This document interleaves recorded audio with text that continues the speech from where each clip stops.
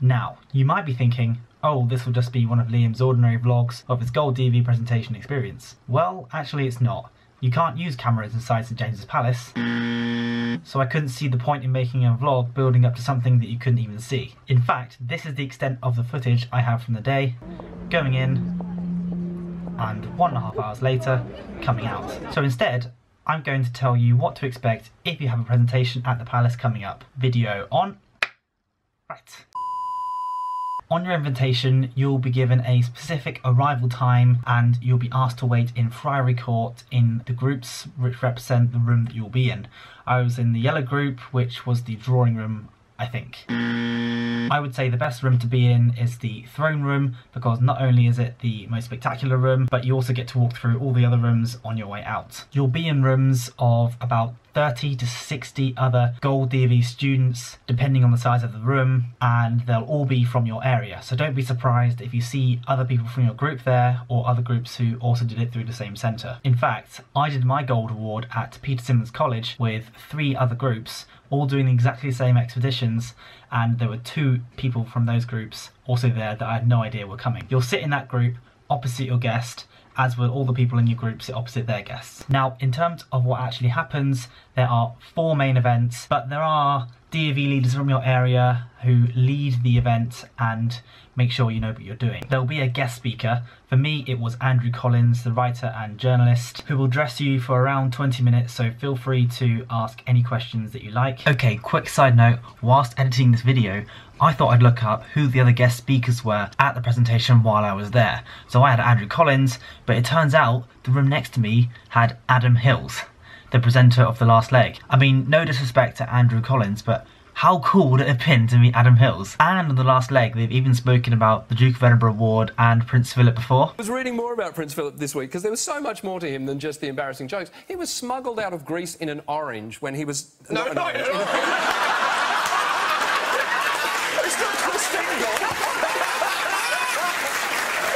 Oh my God. Anyway, back to the video. Then you'll all go up one by one to receive your Gold DofE certificate from the guest speaker. At some point there will be a group photo with the people you are sitting with. In my room there were 2 groups, so there were 2 photos, but again this depends on the size of the room. But the main event is when His Royal Highness Prince Edward, Earl of Wessex, comes into the room and addresses you and has a chat to you all. You'll stand in semicircles of your groups facing your parents, and His Royal Highness will stand in the middle of that semicircle and address you as a group. He's very chatty and friendly and allows anyone to talk in the group as they wish. Now, I didn't know this was happening until they mentioned it at the start of the presentation, so I didn't know that it would be wise to come up with the best story from my Gold DofE expedition, as that's mainly the kind of thing he asks about. He may ask a question that relates to that story and you can stick your hand up and respond to it, or it might be something else. He does like to ask whether you went overseas for your expedition or did something that wasn't walking, so that's a plus if you've done that. But it doesn't have to be like that. There was one girl who shared her story about how she got an injury on her expedition.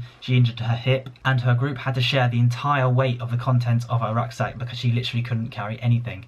She also mentioned how she loves the clear skies during the night and how someone went in waist deep in a bog. She even asked the Earl of Wessex if he'd been in a bog. So, you know, anything goes.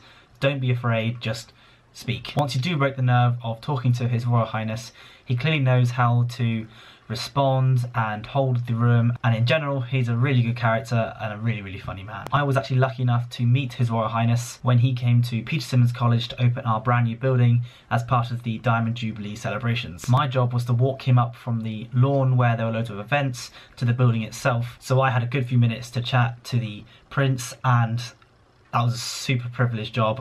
I'm so grateful that I got to do that, and I got to speak to him then. So even though I didn't speak to him in the presentation, I wasn't really that worried about it. There was a video from that day he came to Peter Symonds. I will link it and credit it fully down below. I actually spoke in it. I'd never really done any camera work at that time, so I wasn't very good at talking to camera, but I'll let you judge that for yourself.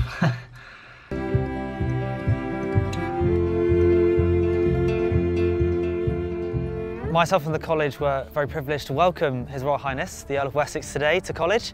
Anna and I have completed our Gold Duke of Edinburgh Award here at college.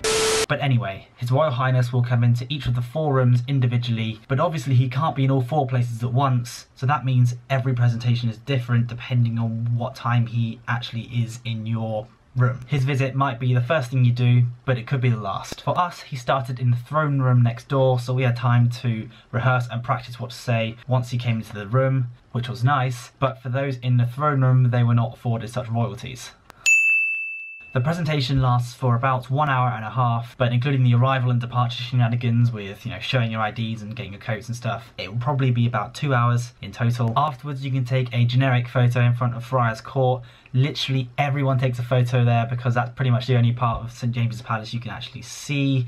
And of course it's near the entrance and exit, so everyone takes a photo there. But don't forget to wander over to the official photo studio for the day, which is just around the corner, and that will be open until 6 PM, so there's no rush to go straight after the event. In fact, you're better off waiting because it is normally pretty busy straight after the event. So I hope this has been useful to you. If you have any questions, make sure to leave a comment. I get notification every time there is a comment left on my videos, and I probably average about 0 to 1 comment per video, so you're pretty much guaranteed I will reply to it.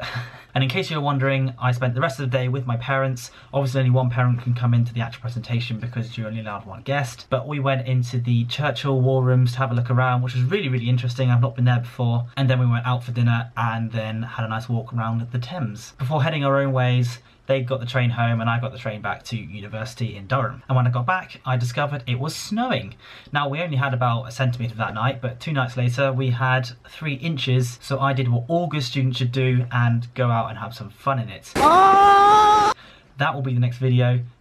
Stay tuned for that. But that's pretty much it. Thanks for watching. Make sure to leave a like and subscribe if you want to, and I'll catch you in the next video. Cheers.